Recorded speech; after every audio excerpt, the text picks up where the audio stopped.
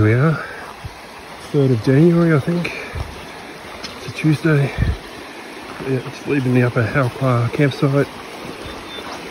It's getting towards 3 o'clock, just a short, hopefully short, walk up to the SN Spur campsite. River's looking a lot better than last time. So, welcome to 2023, I guess. So today, as mentioned, I think, head up to SN Spur campsite. So now to the junction. And I head to the left this time instead of my usual. It's a little bit warm. It's supposed to be possible showers and blah blah blah, but it's perfect apart from the fact that it's closer to 30 than I'd like. The river's down low, which has made everything nice. So far the snake tally is 1 tiger and 1 alpine, and I'm going to head that way. Yeah, I understand climbing a bit, but also some decent blackberries along the way, so things could get interesting. That's the South Howqua River, or South Branch. That'll be the North, which I sort of walked near for a little while, but before I head up, I think standing in the river's really nice. So, haven't moved away from the river yet. Walking's pretty good so far. Still haven't hit the blackberries. I like these tree ferns.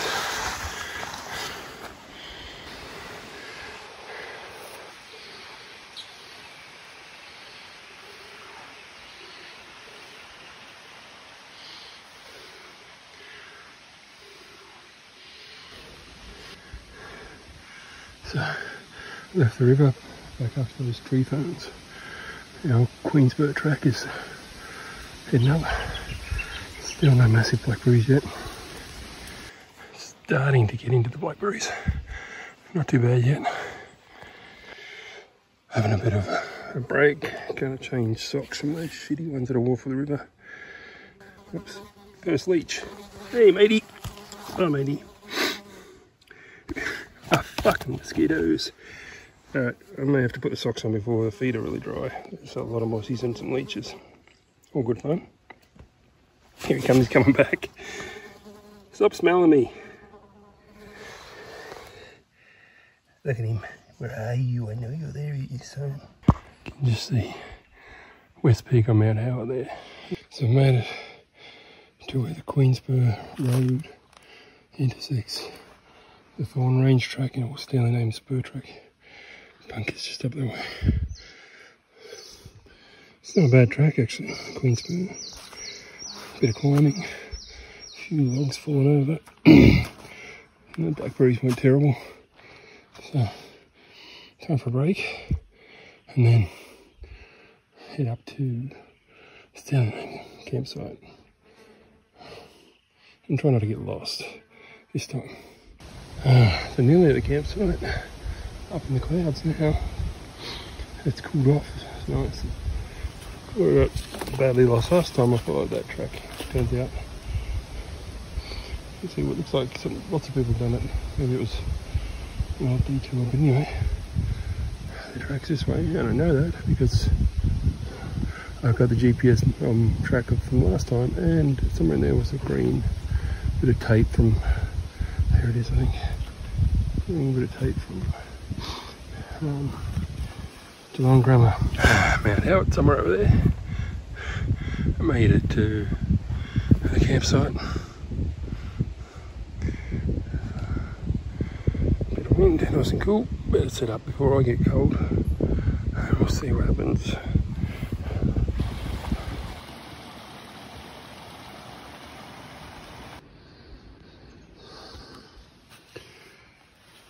Cooking. Something weird. I think it's a chili con carne, and I've got some what's it? Freeze-dried meat. So we'll see how that works. Anyway, nothing to see really. Mount Howard. Got water. Tent set up. Probably be dark in half an hour or less. different tent this time, so there might have been a chance of rain, but doesn't look like it now.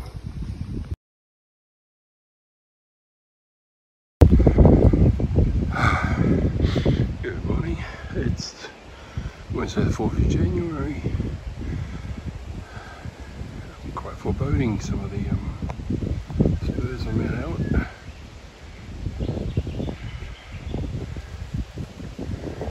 Just finished, sort of finishing up, packing up the camp. I'll be off up the crosscut shortly. Just gotta grab some water. Alrighty then. Up to the crosscut we go. I'm expecting this to be quite unpleasant. It's supposed to be 300 metres altitude gain in about a kilometre or 1200 metres maybe, but I think it's more that does it in little spurts of rocky bluffs, so that should be fun. Don't reckon we're much more than 100 metres and already passing some, skirting some rocky bits, but I don't think it's the ones to worry about. Campsites down there, so not quite 500 metres in. Hasn't been too bad. A bit steep, but this bit looks like it might be one of the challenging bits. I wonder how it goes up. Well, it's supposed to be marking tape if it is over the rocks, so we'll see how we go. From here, I'm guessing. I don't see any tape. Have a quick look around, but there's no other tracks around, so no tracks. I reckon that might be it. So ended up coming up over there. The track I was on split and I took one side, but and I made it up. I haven't had any problems. But the main track, which I think the one that split the other way went to, is right here. Oh, I think that's the first rock band. Bluff, whatever. So now into the mist and up to the second. Right. Up we go, bit of blue tape there. Here we go. Another bit of tape, very handy. I got up past the other piece of tape and it looked like it could go up, but I wasn't sure, so I walked just along the ledge and found this. So it pays just to look around sometimes, I guess, but there seems to be a lot of tracks, so I'm presuming there's more than one way to skin this cove. So I just scrambled up a bit, but I'm pretty sure the other way would have been good too, because you can see a well-used track coming off the way the other way was, so you know, I just followed the blue tape because that's probably reliable, but whatever works. Anyway, let's keep going. Alright, so left the second band and got a bit easier for a short while, and now up here, I think it's about somewhere between 60 and 80 metres, and I'm on the crosscut. That's in altitude. I don't know if you can see right up there. It's dark shape trees, but I don't believe I have to go straight up that. I think go up a bit more and then we veer to the left and avoid that last band of rocks. At least I hope so. Yeah, best to avoid that. It's a trek off to the left. I'm taking that one. I made it to the crosscut. Woohoo! That's good. Happy, whatever. There's the main path just there. Views are spectacular, as you can see. And we'll head around to the Howqua Valley, I'm sure. It's another spectacular view. So I'm quite happy about that. Actually, I think I told myself it's going to be bloody hard. It was fair. I mean, I wouldn't want to do it on a stinking hot day or very wet. And I probably wouldn't want to go around it because it is a little bit slippery with all this cloud.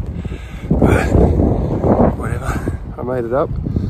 Now, can't see shit. Where's my view? Still no views. Anyway, it's quite cold. Just chocolate is open. The conflicts that helps, but it's quite cool. We have drops off on each side so quickly. But I'm not enjoying this. I've moved on much more. This wind is absolutely.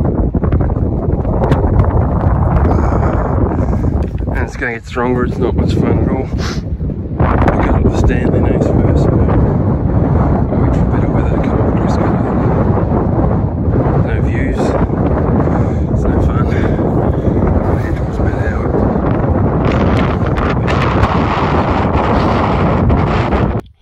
Here's a famous, well, semi-famous wilderness sign for the Bushwalking.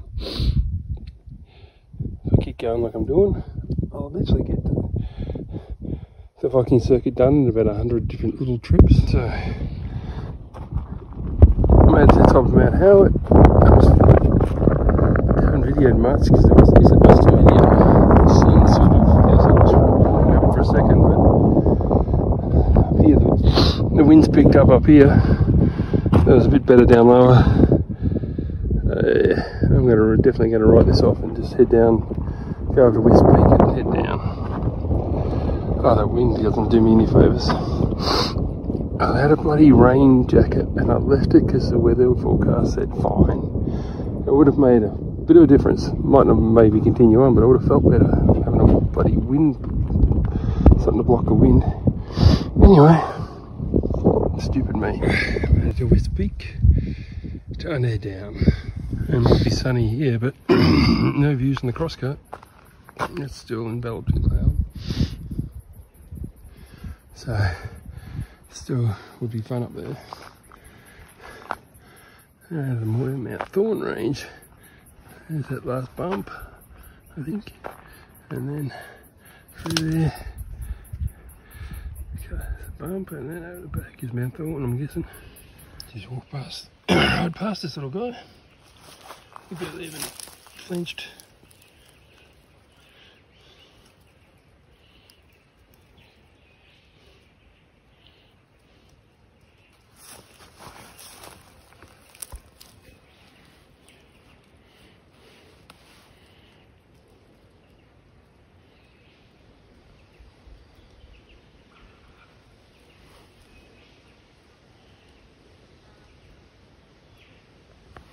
See you later, man. Another little copperhead just down here.